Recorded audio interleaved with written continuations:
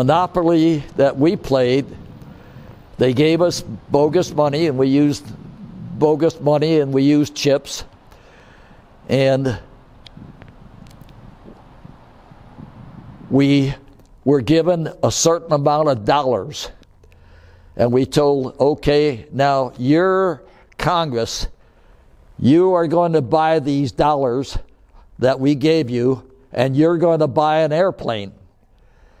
You're going to build the airplane, and you're going to fly the airplane, and you're going to want spare parts, and you're going to want to be able to repair these on the ships and everything. So split the amount of money that we're going to give you for that airplane up. So suddenly you had to figure out, well, how much R&D do we do that we give to the manufacturer, and what's he going to charge us, and how much of that money then are we going to have left after we do all the testing and flights and stuff, and we tell him to build it? How much money will be left after he builds it so we can buy the airplanes? The more airplanes we buy from him, the cheaper the cost. The more money he uses in development, and the more complex, the less money that will be left for purchasing the black boxes, and the more training is going to be involved in the eye level, and the more repair work that's going to be required at the depot. So all of this had to be worked out by Congress and the Navy, and fortunately the Air Force was the first that tried it. So they developed what they called the NAP, the Naval Air Maintenance Plan. I got it finally.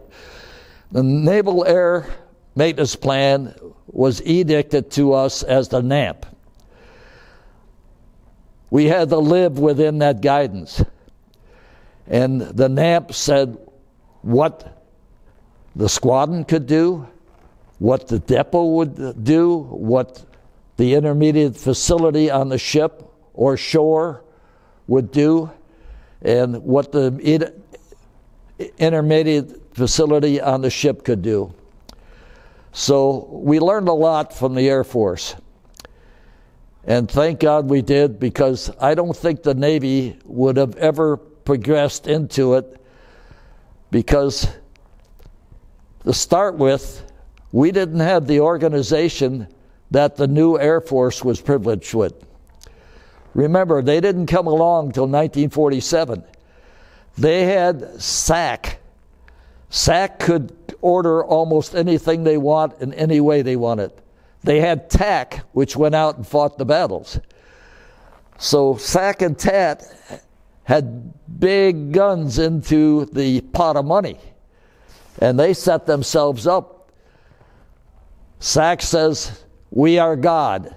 Anything we do, and remember now, SAC was a strategic air command. They dictated whether we would go to war or how, or start the war or whatever.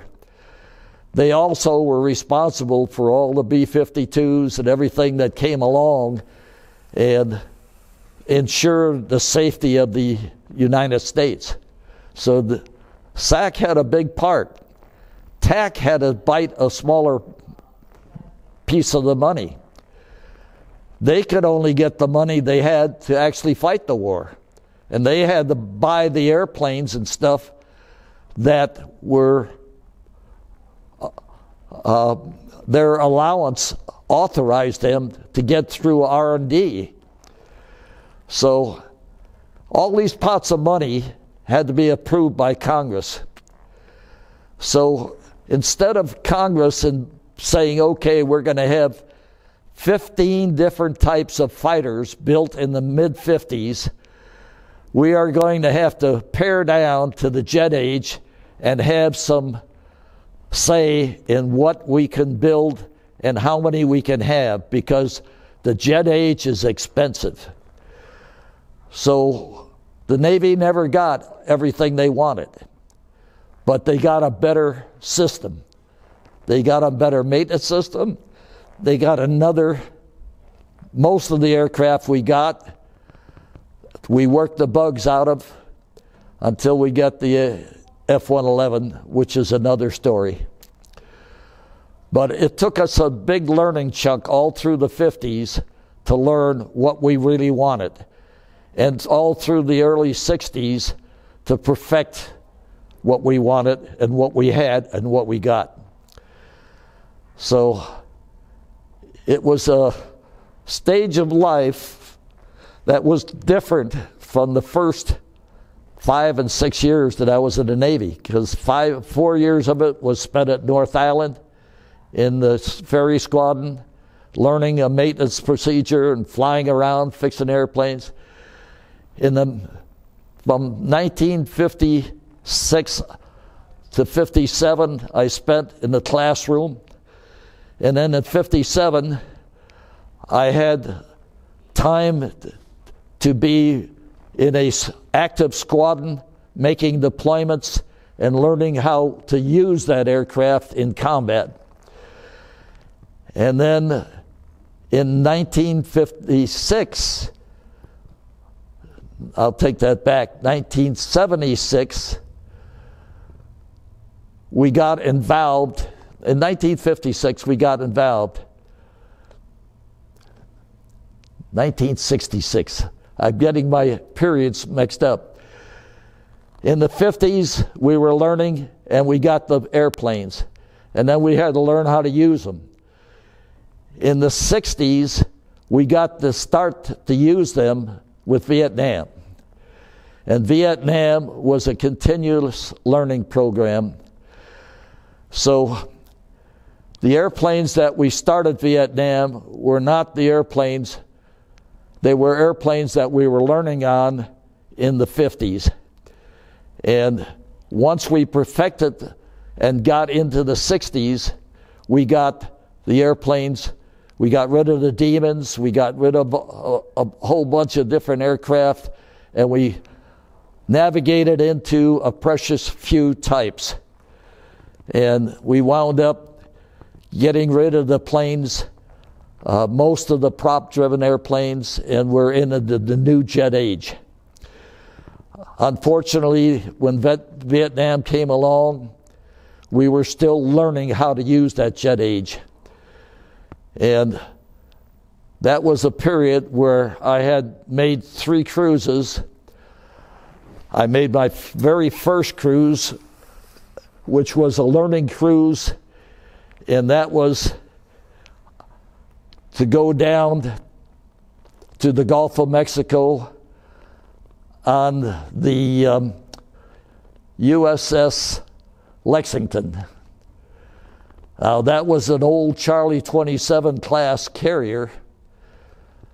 It was prior to the Midway class and prior to the first nuclear that we had, modern carrier. So we went down there with F-9s and we played learn. We learned how to use the F-9s on the ship, how to use them to attack stuff. We must have attacked Pensacola 50 times, and we attacked all the little sub bases around there, and we attacked Florida, every Air Force base we could play with, and we learned how to use the aircraft in an effective manner, we thought. We also made drastic mistakes in that period of time.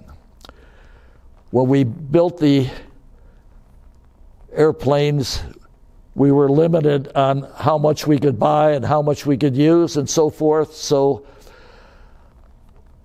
when I've got my first squadron, it was F-9s. Then I got Gutless Cutlass. None of those were second-grade aircraft. They were all pre-war stuff that didn't function very well on the ships and stuff. We had to learn. But once we got into the late 50s and we started to learn things, and we got the use of jets and how to use the jets and stuff, we were still behind the gun. That's when we got into the hot war, Cold War, with the Chi-Coms, and that's when we got the Cold War with Vietnam. So you get into the Korean War, and we're fighting the Korean War with World War II basic aircraft. And they beat the hell out of us for the first 6 or 8 months. Then we get our first jet aircraft, the TV-2s, F-84s, and we learn a little bit that those are jets, and they're shorter range, less firepower, and they don't have the capability that the MiGs have, but they had the MiGs and they were running rings around us. The prop airplanes had better chance of shooting a MiG down than our 2 fighters that we were using over there. They were using the P-57, which was our fastest 400-knot Air Force fighter, and the MiGs were flying rings around them. But at certain altitudes and certain speeds, we could put up enough of them that we could beat them. We could shoot a couple of them down, but they were winning. It wasn't until they got better jets into the fight, and that wasn't until after we figured out what we were doing wrong, and we got the F-4s and other fancier airplanes. The Demon didn't stand a chance. That was a 50s airplane. It didn't stand a chance. It was the F-2H. It had one big J-71 engine in it. It had multiple problems, but the only reason they took it was the only aircraft that had a big enough dome on the front that could hold the radar, until they were able to rebuild the radar into a smaller package to fit into the F-4. The Navy always wanted a twin-engine aircraft. The reason they wanted the twin-engine aircraft was it could carry 2 people for navigation purposes across the seas. It also had the second engine, which if they dumped their ordnance load and fuel load, they could go much further. So they could also carry a heavy bomb load shorter distances. So the Navy was all for double cockpit. They tried to get a longer range by hanging tanks on them, 300-gallon tanks, and they even developed a way to put a tank-type refueler under. It was an air-to-air refueler with a 50-foot hose flying out the back end of the, looked like a huge bomb 400-gallon tank or 500-gallon tank hung under the belly of a plane. The Air Force went one step farther. They got a couple of their transport planes and converted them, even though they were prop airplanes. They didn't get the jet airplanes till a little later. They put these pods on them, and they put reels on them so that they would come out and they could fuel 4 airplanes at the same time, and they had enough fuel in them that they could give a full load to whatever planes that they were refueling.